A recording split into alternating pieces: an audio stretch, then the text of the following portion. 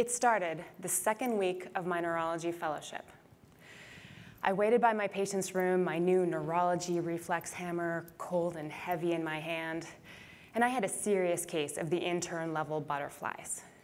I had just started a whole new job as a fellow just 2 weeks ago, and I hoped my attending agreed with my assessment and my plan, and I hoped he didn't find that one attending question they always seem to find that changes everything.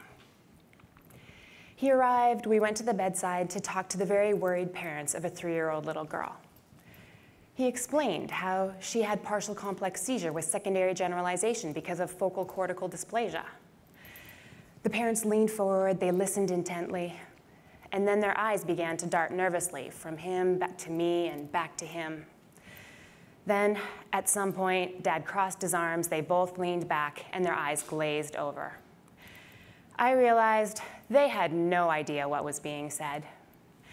We went to the second room.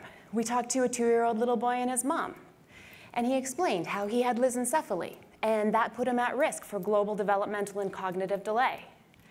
I watched the whole scene play out again. As we walked out of that room, my nervous butterflies were replaced with a feeling that many of you know very well, and that is the realization that today was going to be a very long day because I was going back to every room to explain what was going on. We finished our rounds. I asked a few quick questions. Then I went back to the bedside of that 3-year-old little girl. I explained how she had seizure that had started in one part of her brain and it spread to the rest of her brain because that one part of her brain was disorganized. At the bedside of the 2-year-old little boy, I explained that he had a smooth brain. And because his brain was formed differently, that meant that he was at risk for having trouble learning to walk, trouble learning to talk, and trouble in school. I went back to every room on our list that day, and for the next 7 days. Now, those of you that are familiar with medical education, I will help you out with the math. I had 10 attendings. So I relived that week every 10 weeks for the next 4 years. I learned a lot of valuable neurology from that attending, but I also learned that there had to be a better way to help our families understand some of those difficult concepts that we talk about in medicine and in neurology. Now I'd like to tell you about how I had a discovery that helps me to better communicate. I'd like you to meet Charles Wallace. Charles is 6 now, and he's doing all right, but his parents have always been worried about him.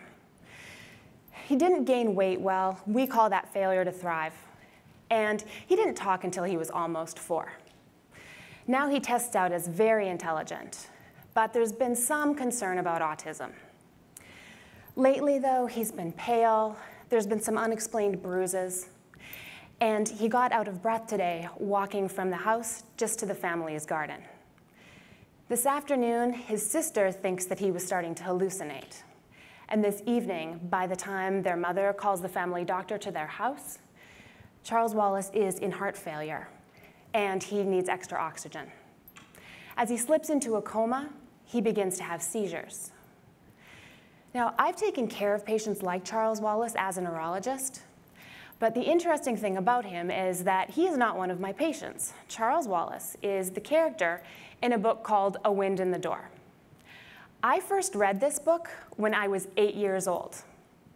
One day during that same neurology fellowship, I flashed back to this book and I wondered, did Charles Wallace have the same disease as my patient?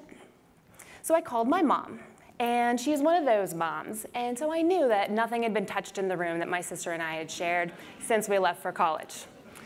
I was able to ask her to go to the tall bookshelf, 3 shelves down. She grabbed the book. It arrived 3 days later.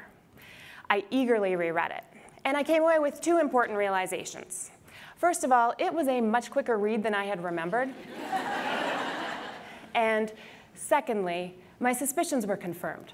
Charles Wallace had a mitochondrial disease.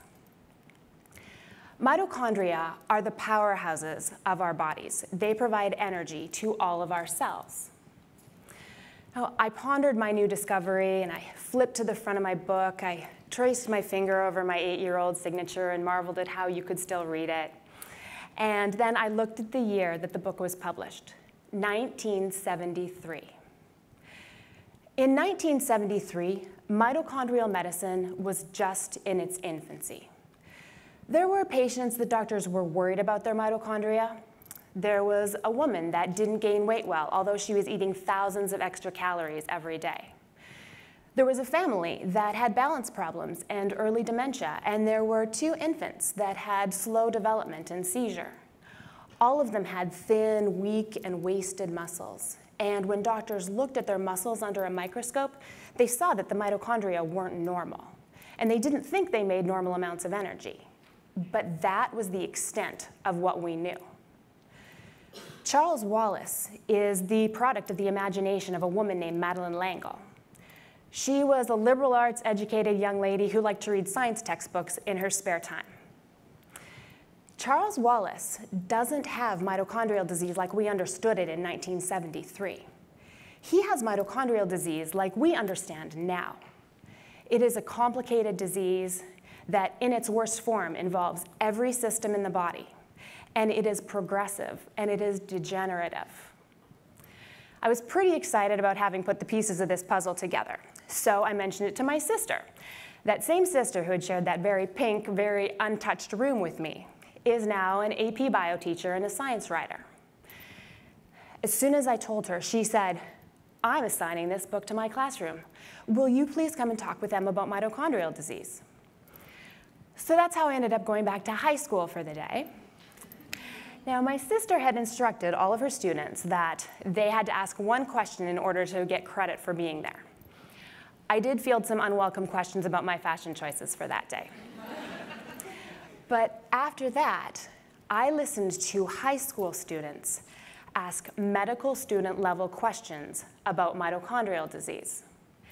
And it dawned on me that just as writing the story of Charles Wallace had allowed Madeleine L'Engle to leap ahead through 40 years of science and medicine, reading the story of Charles Wallace had helped these high school students make a similar leap in their understanding.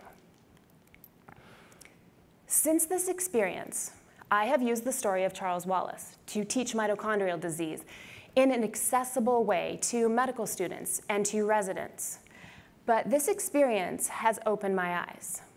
And now when I'm giving lectures or I'm in clinic, if I think it will help people to better understand what we're discussing, I talk about movies and books and TV shows. Jean-Luc Godard, who was a French filmmaker, once said, "Sometimes reality is too complex. Stories give it form." I find that using stories to help talk about some of the more difficult concepts in medicine lays a framework of basic understanding. And we can go back and we can fill in those details later from our articles and our texts.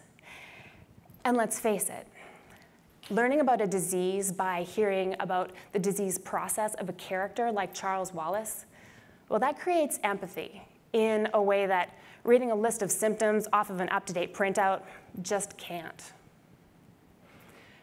So going forward, I would like to encourage you to add to your collection of stories so that the next time you are giving a lecture or you are talking to a family and you feel like they're just not quite making that connection, you have another way to help them grasp a difficult concept. Because at the end of the day, one of the most important parts of our job is to make sure that every family understands the story of their child's disease. Thank you.